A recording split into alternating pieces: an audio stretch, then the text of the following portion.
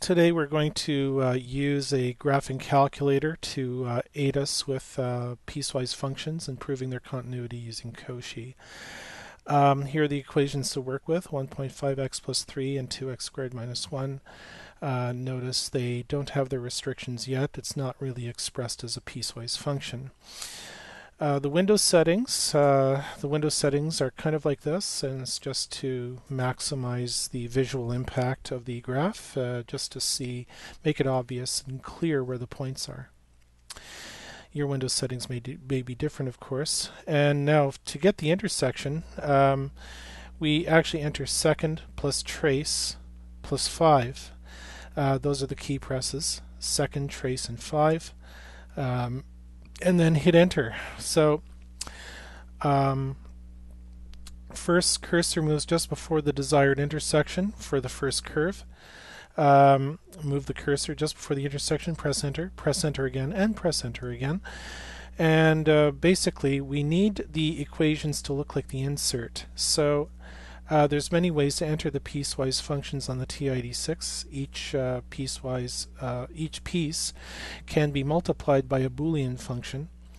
A Boolean is a restriction, or basically represents our restrictions, and they evaluate to true, which is a 1 as far as the calculator is concerned, or a false, which is 0 as far as the calculator is concerned.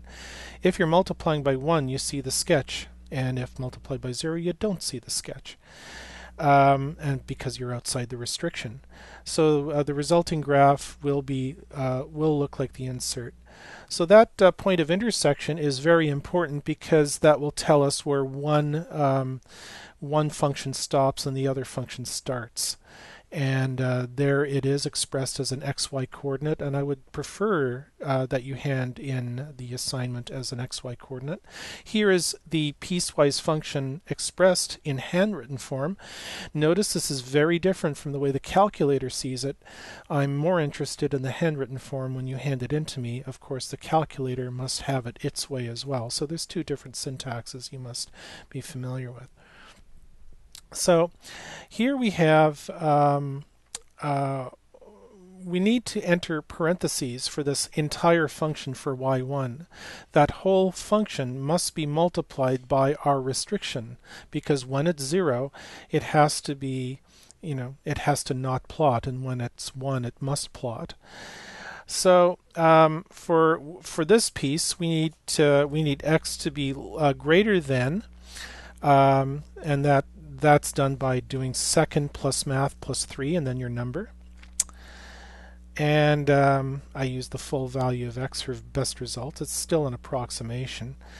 And for the less than or equal to symbol, now notice we have to also similarly enter brackets for the entire y2 function, and then multiply that by the entire restriction. This time it's less than or equal to negative 1.088887.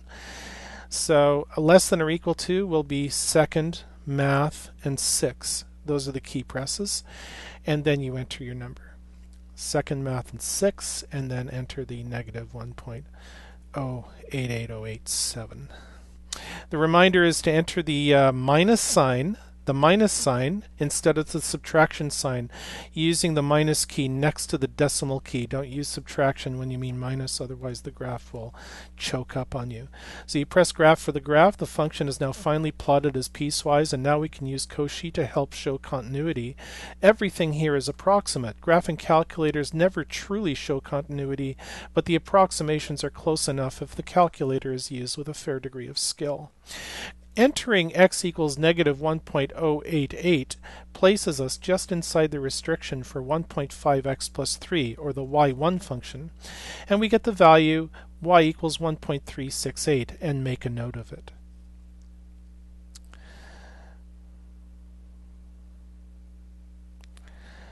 So this is like approaching the restriction from the right, and now the display, actually what you're seeing here right now, shows the limit from the left. But in a minute we'll show that they are nonetheless equal. We'll show both limits, both sides. Note the use of limit notation when I wrote it down, and from the right equals values larger than negative 1.088087, that is less negative. So now entering negative 1.0882, notice that this is the limit from the left, and this ends up seemingly in no man's land. We had to press the up arrow to go to the other function, and then re-enter the negative 1.0882 to get the desired value. Notice both times it's equal to approximately 1.368, which for our purposes we'll say they're close enough to be equal.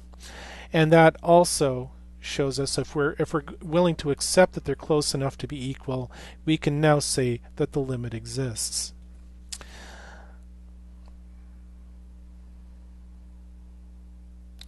Now, to complete the proof, we need to show the value of f of negative 1.088087 by entering it directly into the calculator. For this, you need to be inside the domain for that x value. In this case, it's y2. 2x squared minus 1. Second, trace, and then negative 1.088087, and then enter. The result is just about 1.368, which is consistent with our limit. So written, we say that f of negative 1.088087 is about 1.368, and we say that the left and right limits are equal, so that also helps us to conclude the limit exists. And finally, to show the third condition, for Cauchy, we need to say that f of negative 1.088087 equals our limit at that x value, and therefore conclude that the function is continuous at that point.